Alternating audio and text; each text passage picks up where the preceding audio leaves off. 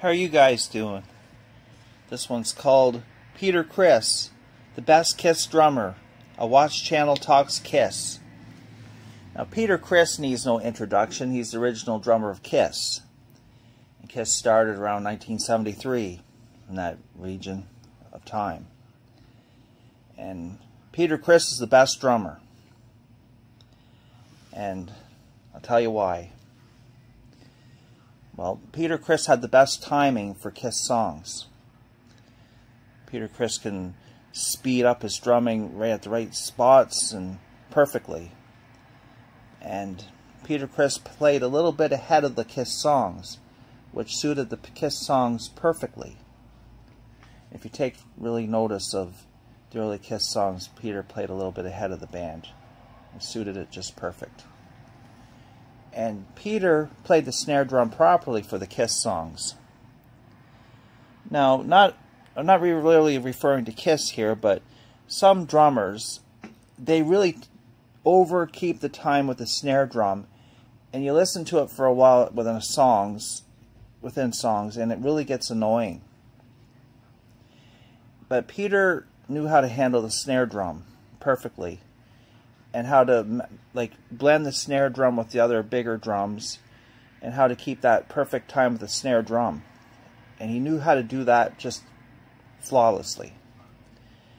And some drummers, they just rely on these blast beats, and people think that they're really good drummers because they do this blast beats. Peter doesn't need to rely on blast beats. He's a good enough drummer that he doesn't need to rely on blast beats. He can have the perfect timing where he can do the drum rolls and speed his drumming up at the perfect times, and he doesn't need to rely on blast beats.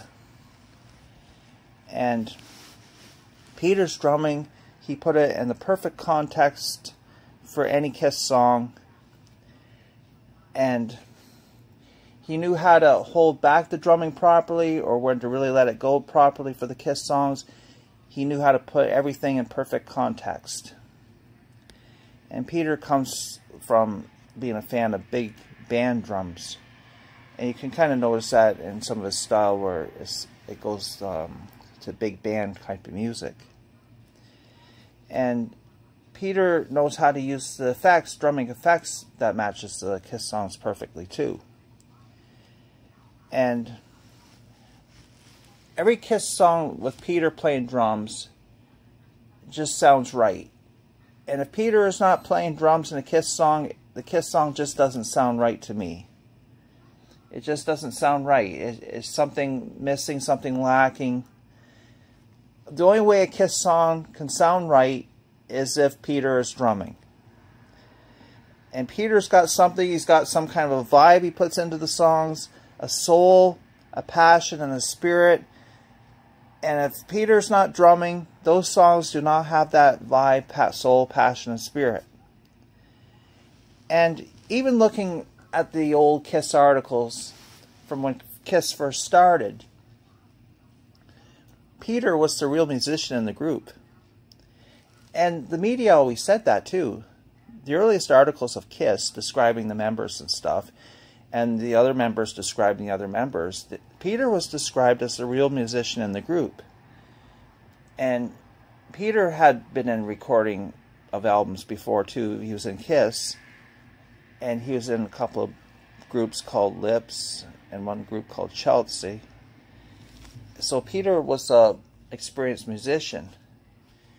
And for Kiss to find Peter, who was a real musician, really accelerated Kiss into stardom, in my opinion.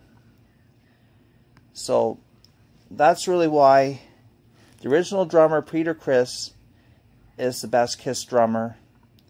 And you're getting this from a Watch channel. So it's just my opinions. And so thank you for your time, you guys. And we'll talk again soon.